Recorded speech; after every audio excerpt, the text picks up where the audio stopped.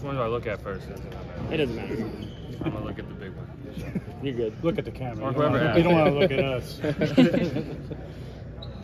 Well, Cody, first official practice, long time coming for you. Yeah, how did it feel to finally kind of get out there and get up and down the floor a little bit? I mean, it's exciting, obviously. First day of practice, we've been working hard all summer, so now it's just, time to get ready for game time. Just putting new stuff in. It felt good to be great on the court. I had COVID all last week, so I was out last week, and then this is like my first workout. So just getting back out on the court, playing basketball, it's a great feeling. Do you have maybe a to-do list or, things you want to get done in these 30 practices leading into the first game? Nothing specifically. Obviously, I just got to work on the details, just be an all-around better player. But right now, it's just, learning the offense, learning the defensive concepts, just being aggressive on offense and defense. That's kind of been my mentality. So right now, especially first day of practice, I'm really just taking in everything the coaches are saying, really paying attention just so I get a feel for the offense and how to play. Are there any specific assignments that Coach Boyle is giving you? The one he's giving me so far is just rebound, especially with my length and size, especially being on the perimeter. Just weak side boards is something that I could really be good at. So he's emphasized that, and he just knows my capabilities on defense. So just being a dog on defense has really been his emphasis. But has anything surprised you in your first couple of months as a college student, as compared to what you expected coming out here? As a college student? Yeah.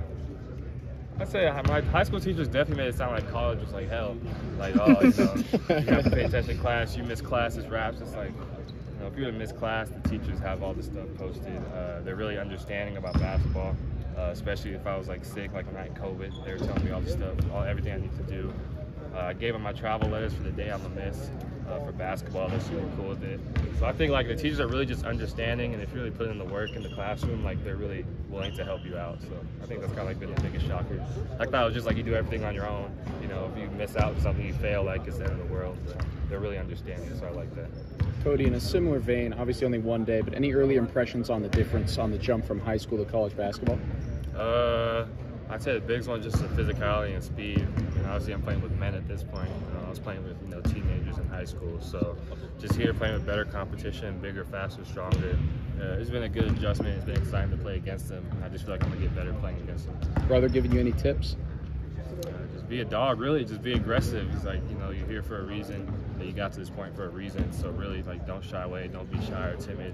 Don't be afraid to make mistakes. Just go out, be aggressive, and obviously put in the work in outside of practice. When everyone else isn't working out, that's your time to work out and get better. So those are kind of the key things he gave me. A lot of the reason you chose to play here is because of Tad. Could you see the love that he has for the game and the reason why you wanted to play for him? Could you kind of see that and feel that during practice today? Oh yeah, he has an extreme passion for the game, and that's just something I love. He's not gonna let you get away with any mistakes, any silly things. A lot of stuff I was able to get away in high school. I was standing straight up right here on the weak side in high school. I get away with that. If I'm standing up or not in the stance, they pull up the film, send it to me, and they're like, "What you're doing this play? You're being lazy." So just that level of commitment they have for us to get better and for us to be a good team. It just really shows how much he wants to win and how much he wants us to get better on the court. Along those lines, what did playing for him this summer in the U19 tournament? I talked to you a little bit while the camp was going on down there in Colorado Springs, but then getting to go overseas and compete and have Tad as your coach throughout that time. How did that help you maybe kind of coming into this preseason? I'd say obviously just spending time getting close with him. Being out there in different countries for a few weeks with my head coach is really able to connect more. And then I'd say honestly just the terminology, defense, he put in a lot of the stuff that we used at USA that we use here. So the ball screen coverages, weak side, the offensive sets. I was kind of a little bit ahead on that. So I think that's just a great advantage of playing with him over the summer is I kind of know his terminology and what he's looking for. How do you plan to handle kind of the talk of, is he just going to be here for a year, or, one and done type thing? How do you plan to manage that? Take it with a grain of salt, really. I'm not focused on, what people expect me to become or, what they say I'm going to become.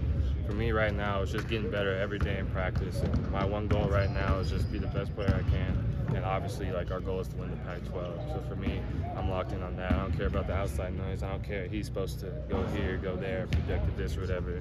I stay away from all that stuff, and I really just lock in on the court. Kind of a non-basketball question. Can the basketball team feel the Coach Brown effect? I've seen you at a couple football games. Can you guys feel that? Yeah. Oh, most definitely. It is. He's brought definitely a lot more culture to the school, and just you can tell just by the atmosphere walking around campus before game day.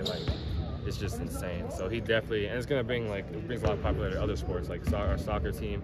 Their games are always packed. It's just, he just brought a lot of I guess headlights to the school. So that's just a big thing. Always welcome. And does that make you guys want to be even better than maybe if he wasn't here?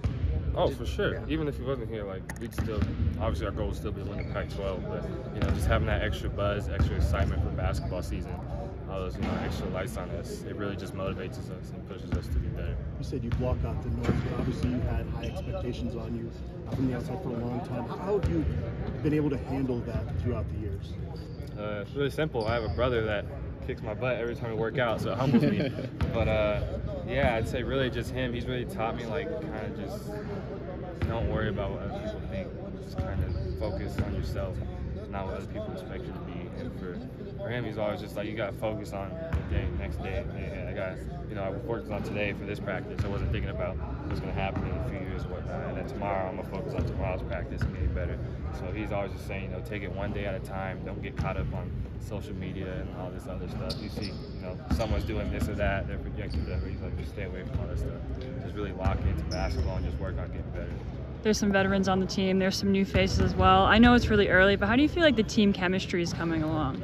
It's really, one of the biggest reasons why I committed here is just when I came on my visit, everyone was close. You didn't have these two groups are here that always hang out, or these two guys that hang out, these three guys are always by themselves.